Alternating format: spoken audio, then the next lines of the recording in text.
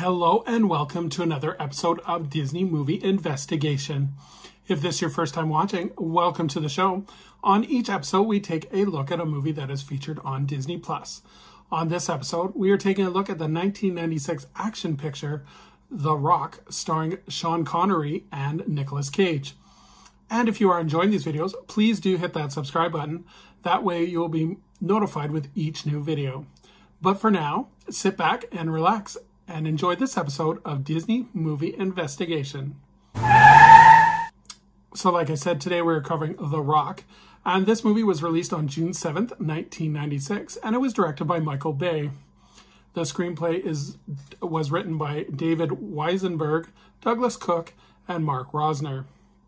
The production companies were Hollywood Pictures and a collaboration with Don Simpson and Jerry Bruckhiemer Productions.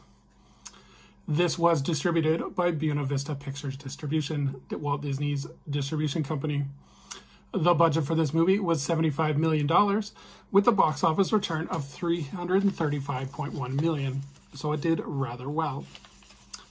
But let's take a look at the production.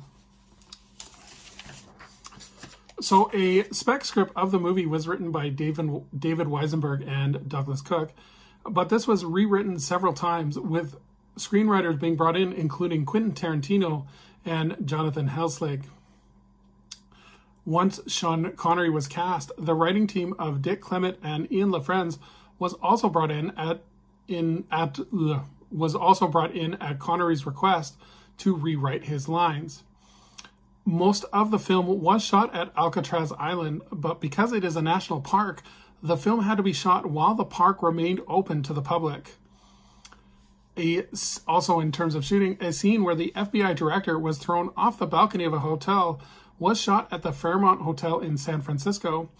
The hotel was still operating at the time of filming, so this led to calls from concerned guests where they saw a man being thrown off the balcony. In terms of casting notes, originally Arnold Schwarzenegger was offered the lead of Goodspeed, but he turned it down because he did not like the script. And during filming, tensions were apparent between Michael Bay and Disney executives, but Bay has told a story that one time Connery accompanied Bay to a meeting with executives, and Connery spoke up telling them to leave Bay alone as he was doing a good job. So let's take a look at the cast. So we have Sean Connery, who plays Captain John Patrick Mason, Nicolas Cage, who plays Dr. Stanley Goodspeed, Ed Harris plays General Frank Hummel, John Spencer plays FBI Director Jim Warmack, and David Morris plays Major Tom Baxter. So in terms of the plot, a group of renegade Marine commandos seizes a stockpile of chemical weapons and takes over Alcatraz with tourists as hostages.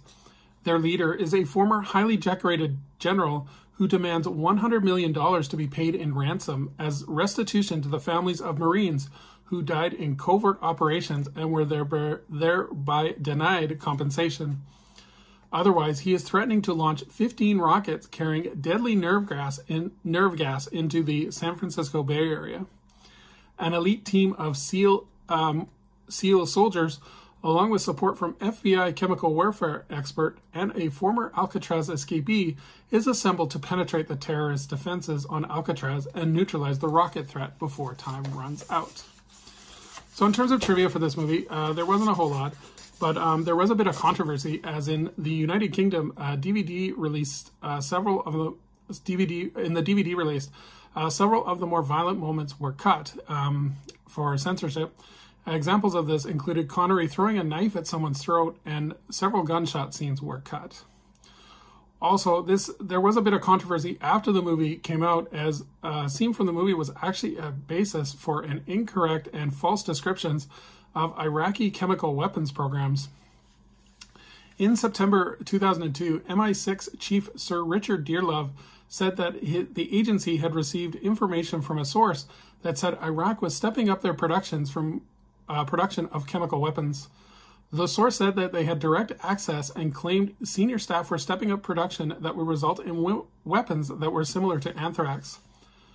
Questions were raised about the agent's claim, as the descriptions were strikingly similar to a scene in the movie The Rock, which ultimately gave it away was that the descriptions with the weapons were going to be carried in glass beads, which actually is scientifically inaccurate and led to the false reports.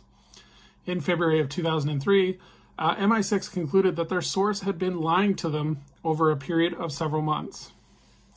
So a bit of foolhardiness on there. So would I recommend this movie? I think this is a great action movie. It does have some problems, but if you're looking for an action movie with a simple plot, I think this is a great one. I like this that the story has an emotional arc and that the characters have motivation for what they're doing.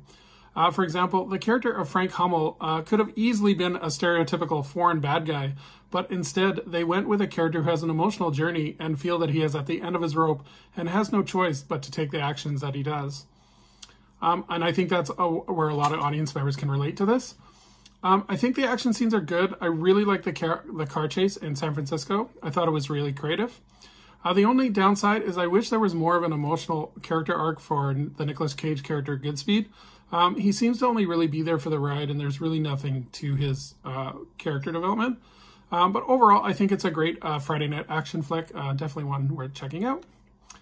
So thank you for joining us here on Disney Movie Investigation. I would invite you to please leave a comment below on what you think of the movie The Rock. If you liked it, let us know. If you hated it, please let us know as well.